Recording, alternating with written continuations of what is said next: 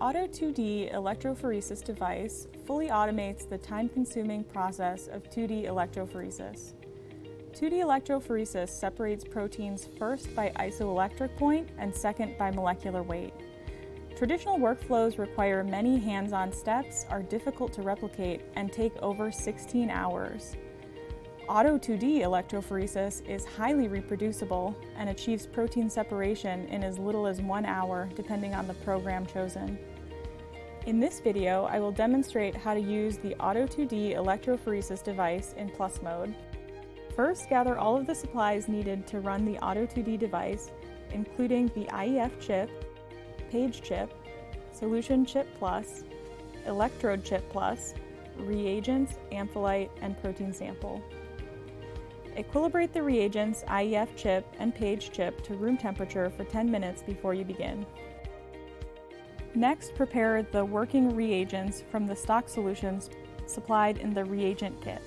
Take one 189 microliter aliquot of the rehydration solution and add 10 microliters of 1 molar DTT and 1 to 2 microliters of ampholyte, and mix by vortexing.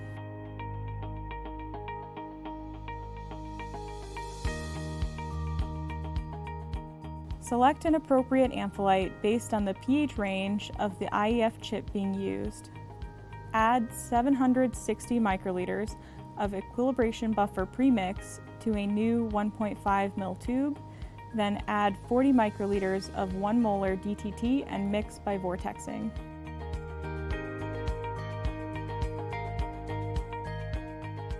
Spin both tubes briefly. These are the working rehydration solution and working equilibration buffer. All other solutions needed are provided in the reagent kit. Prepare the protein sample and adjust the loading volume to 13 to 15 microliters with rehydration solution. For more information on sample preparation, refer to the complete user guide online. Turn on the Auto2D device. The power switch is located on the back of the device. The screen will turn on and display two modes of operation. In this video, we will be using the Auto2D Plus mode.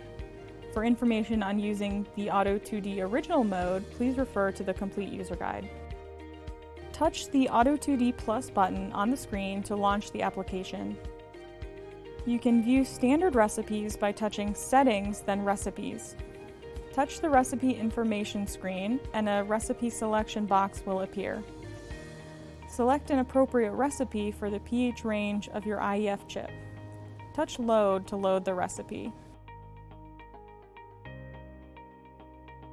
Remove the Page chip from packaging, rinse with DI water, and dry the outside with a Kim wipe.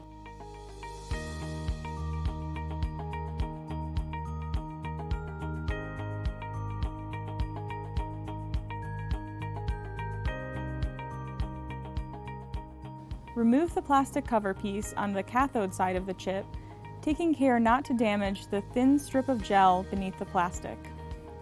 Then slowly remove the white tape on the anode side of the chip. If the Page chip has not equilibrated to room temperature, the white tape may tear during removal. Touch the Open button and OK on the screen to open the tray. Set the Page chip into the tray with the anode side towards the front. If the Page chip is inserted incorrectly, it will not sit flush in the tray. Place the Solution chip Plus on top of the Page chip, oriented with the L on your left and the R on your right. Load reagents into the Solution chip Plus. First, add cathode buffer to the groove at the cathode side of the Page chip.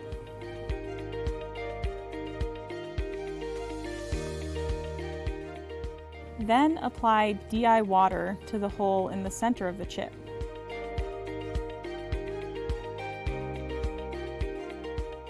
Next, apply anode buffer to the anode side of the Page chip.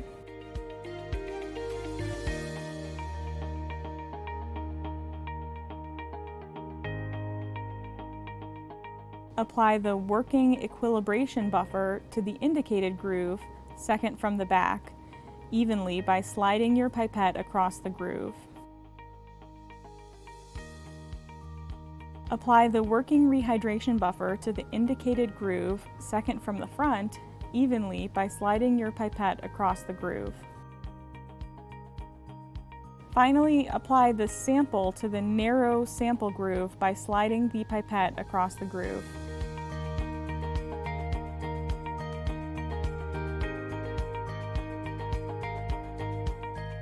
Once all solutions are loaded, set the electrode chip plus on top of the solution chip plus with the triangle toward the front of the chip. Make sure that the electrode chip plus is dry before adding it to the chip assembly and is sitting securely on the solution chip plus. This is an example of an incorrect chip assembly. And this is how the chips look when they are assembled correctly. Next, take out the IEF chip and carefully remove the protective film on the bottom of the chip. The IEF chip should be at room temperature before adding it to the chip assembly. Set the IEF chip into the electrode chip plus slot, marked with a white circle. Pay attention to the orientation of the IEF chip. The L should be on your left and the R should be on your right. After assembling the chips, confirm that the orientation of the IEF chip and the solution chip plus are correct and that the electrode chip plus is secure. Touch close to close the tray.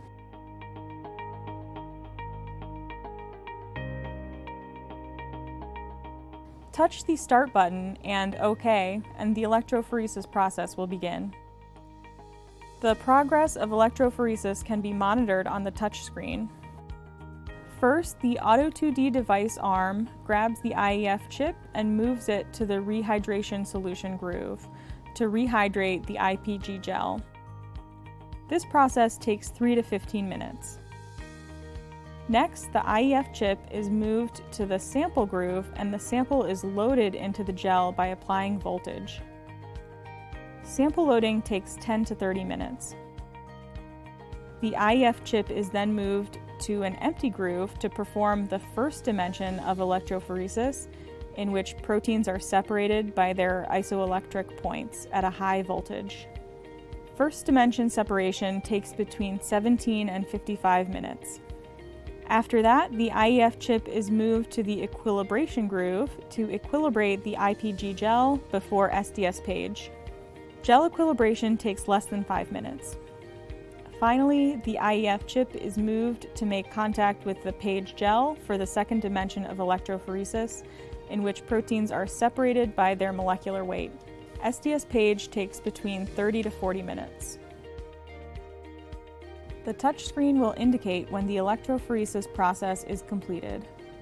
Touch the Open button to open the tray.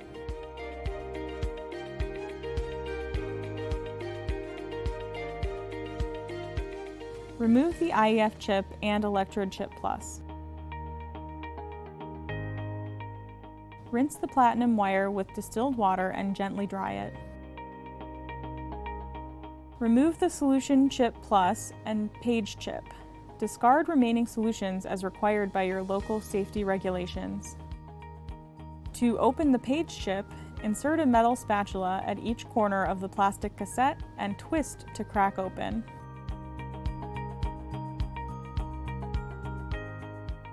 Cut off the gel lip at the anode side of the gel. To help with gel orientation after downstream processing, cut the bottom right corner of the gel. The stacking portion of the gel can also be removed. Proteins are separated from high molecular weight to low molecular weight along the x-axis and acidic to basic along the y-axis.